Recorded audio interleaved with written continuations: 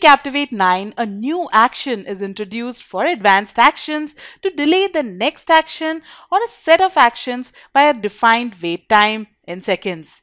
Let's take a look at how we can use this particular functionality in our courses. In this Captivate project, notice that on the timeline, we have these 4 objects that appear one after the other based on the slide audio. Now let's see how we can initiate this cycle on a click of a button. So if you want a button like this to be clicked to begin the conversation, we can use the delay action along with the other actions to make this happen effectively. Let's go ahead and recreate that screen over here.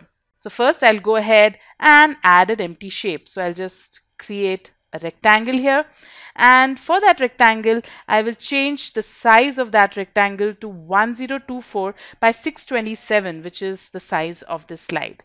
So I'll go to the properties inspector, and under options I'll go ahead and uncheck constraint proportions, and I will enter 1024 for the width and 627 for height. Then I'll set the x coordinate to 0 and y to 0 so that it sticks to the top left corner. Now let's do some formatting changes for it. We don't want any stroke for it, so we'll go ahead and set it as 0, and we will change the opacity percentage to 0% so that we can see everything clearly. This is just a placeholder object that we are adding, and then we will be adding the S1, S2, S3, S4 states to it. To add states to this particular object, I'll just go to the state view, and here I'll go ahead and add a new state by clicking new state. Let's name this as S1 and click OK. Here I'll go ahead and add an image here for S1. So let's look for that image in the library. I'll go to scene 1 and drag it to the stage. Let's go ahead and change its X and Y coordinates to 0, 0. I'll just go ahead and enter 0 for X value and for Y as well so that it sticks correctly to the top left corner. And now I will go and simply right click it and duplicate the state so that I don't have to do a lot of stuff. So I'll just go ahead and name this as S2 and click OK. And then I'll go ahead and select this image and click the scene1.png button and select scene2.png image. That's a super simple way to replace images in Captivate. Now I'll go ahead and add S3 and S4 states as well. Now let's go ahead and click exit state.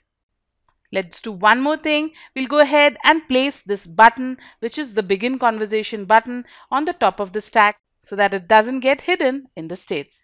Now let's go ahead and assign some advanced action to this button. So we'll go to the actions tab, and here instead of go to the next slide, let's go ahead and select execute advanced action. And here for script, we'll go ahead and click this folder icon to write our brand new advanced action. So I'll go and click this button, name this action as conversation, and then start writing the action. So the first thing I want to do on click of this button is to disable this button so that the cycle is not interrupted. For that, we'll go ahead and write the first line, which is disable button 1. Now we will let Captivate know to play the audio. So we'll just add that audio over here instead of adding it to the slide. So here we will select play audio, and then we will select the audio file and click OK. Now we will start changing the state of this particular empty smart shape that we added. So we'll just go ahead and select change state of, and then we will select smart shape 2 and S1. Okay, so that's the state, and after that we want it to play for some time. So the duration after which the next state should appear is 1.5 seconds. So let's go ahead and add a delay here, which is the new action. So I'll just select delay next action by. Here you can select either variable or a literal value. I'll just go ahead and select a literal value of 1.5 seconds, and then I will go and add the next states. And the easiest way to do that is I'll just go ahead and shift select these two lines of the script. I'll copy them, go to the third line, paste it, then paste it 2 more times.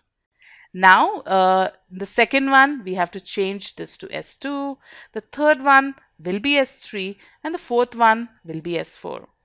For the second delay, the duration has to be 11.2 seconds. I've timed that already.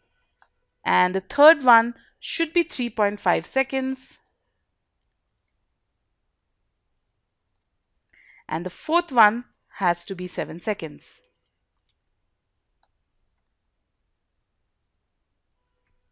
After this, we have to change the state of this object to normal.